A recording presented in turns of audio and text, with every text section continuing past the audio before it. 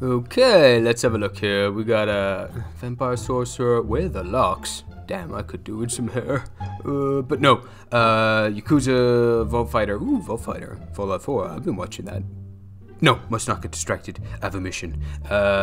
What's this? Shadow Monarch. You know what? I'm just gonna shove my homebrew class right in here, and he'll never know. Okay, time to get out of here. Yeah, what was that? Is anyone there? Okay, I gotta make a video anyway. Okay, let's see. I know I've got a few things in order, but what is next? The Spellbroken? That's odd. I don't remember this one. Let's see. Kinda has a Barbarian vibe to it. Ooh, that's interesting.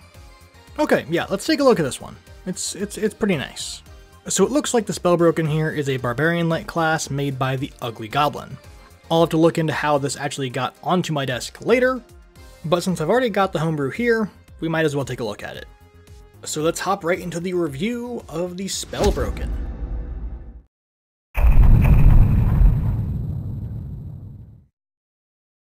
Spellbroken are created when a large magical event or disaster imparts a massive amount of magic onto a single person, almost tearing their body apart and effectively turning them into a magical ticking time bomb. Now at first glance, this might seem a little bit strange to compare in any way to the Barbarian, since you only have a D8 hit die and no armor whatsoever, but we'll get into why I made that distinction here in a little bit. For now, we're going to focus on your spellcasting, which is unique here because it doesn't use spell slots like every other spellcaster does. Instead, this uses the optional spell point system where a certain number of points are given each level to cast spells with. It is a little bit more complicated than just spell slots, but it makes it a little bit more unique, and I like that.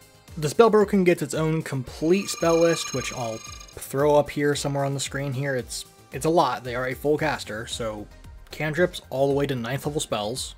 Now aside from spellcasting, you get something else here that makes other spellcasters very angry, since whenever you are targeted or even in the AoE of a spell, you can just start chowing down on their spell like a bag of shredded cheese at midnight. And you do this with your main feature, Spell Eater. You can only eat spells of certain levels depending on what level you are, and you also have a limit per day of how much magic you can eat at once.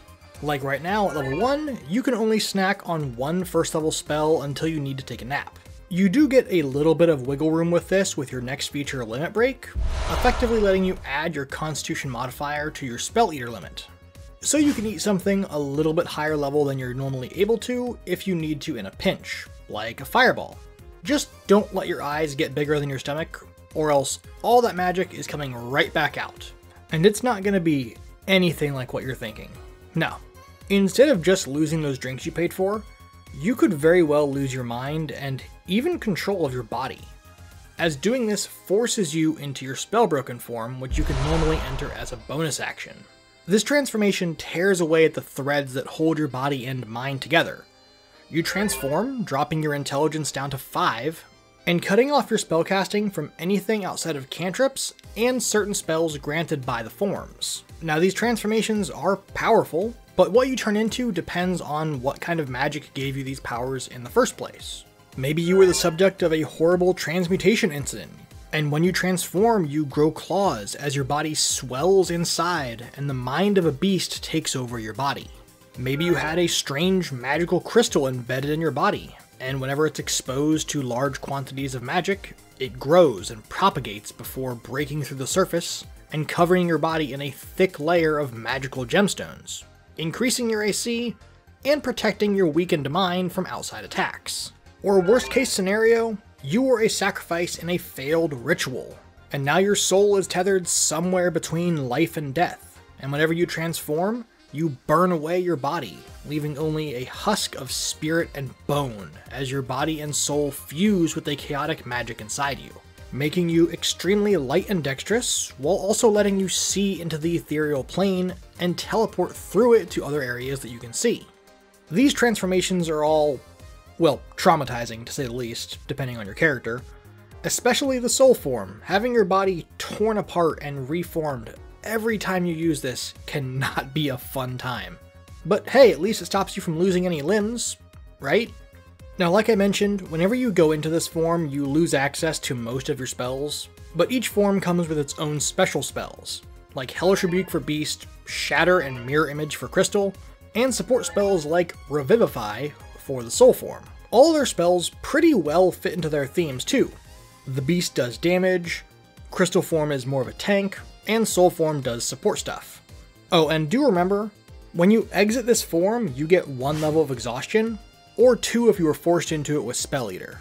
Kinda like Berserker Barbarian, but this is not as bad, and I will tell you why right now.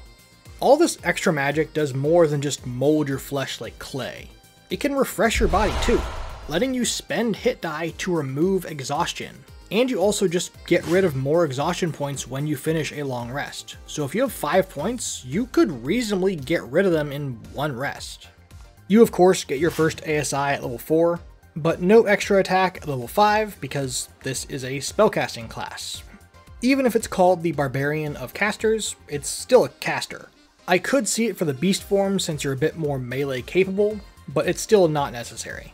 But what the Beast form does get is a base increase of 5 feet to their speed, or 10 feet while they're transformed.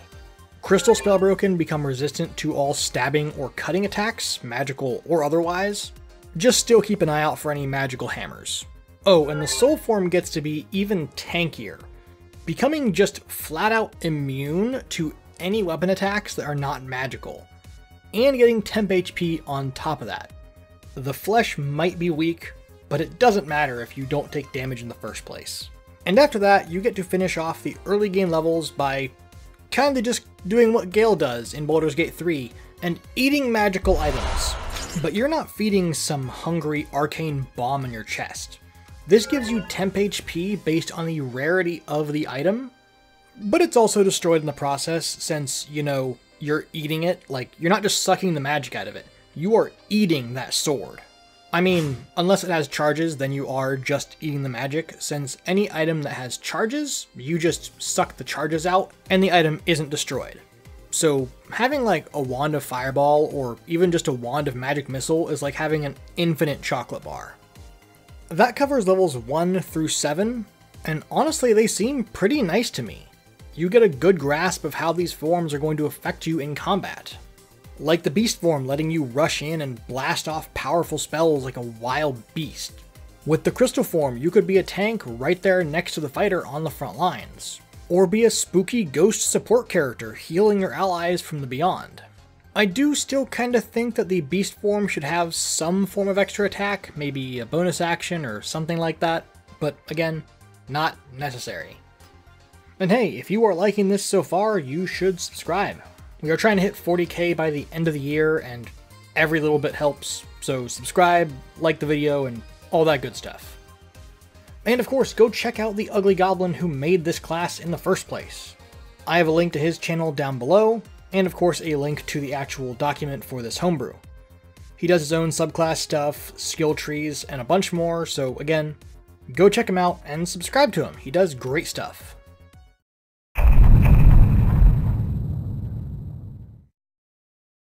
But now we can move on to the mid-game levels.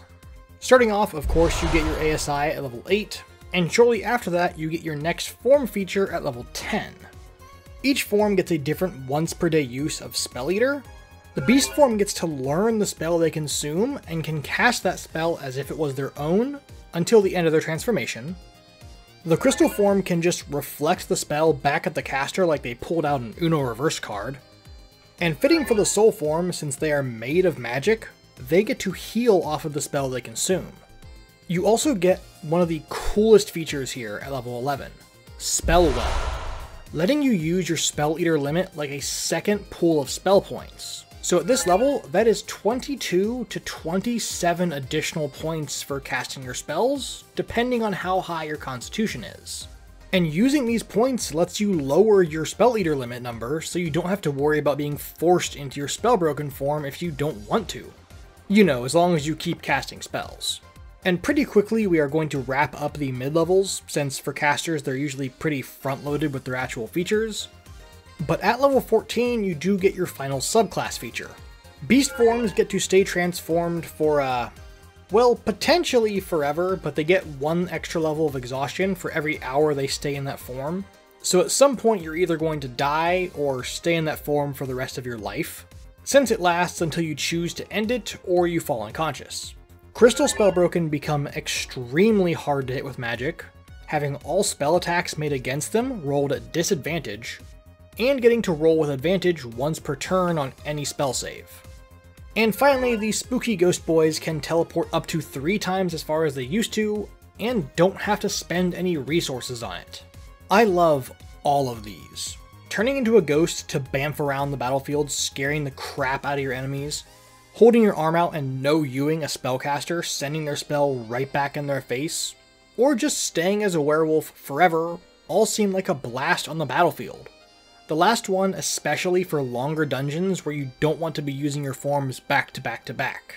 I don't even feel like any of these are necessarily broken. Certainly strong in different situations, but not broken.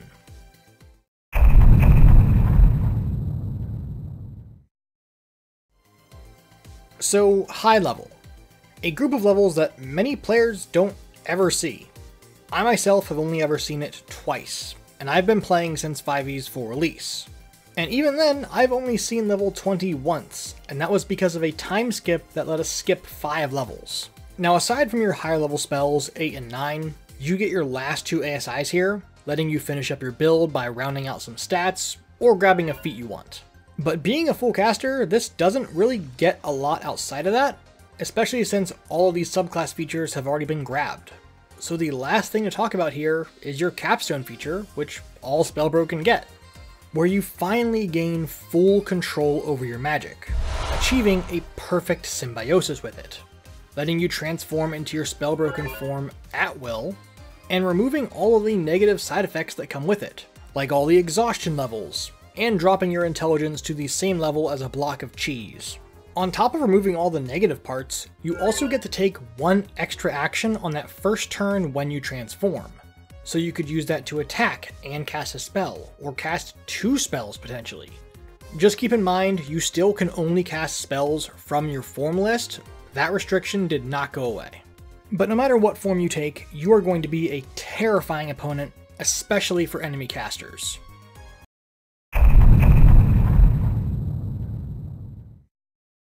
I absolutely love this. Sure, you're not going to have as many hit points as a Barbarian, but in a setting with a lot of casters, this class is going to shine. Imagine taking a massive spell that would have crippled your party and turning that into your weapon against the caster. You should 100% give this a try in one of your games if you ever get the chance. As always, I want to thank my patrons for supporting the channel. You guys are amazing, and I promise I am trying to get ahead on videos again. It's just been really rough back-to-back things happening. Also, again, thank you to the Ugly Goblin for letting me review his class here. Go watch his stuff, he is awesome. But that will about do it for today. I will see you all next time, and as always, have a wonderful day.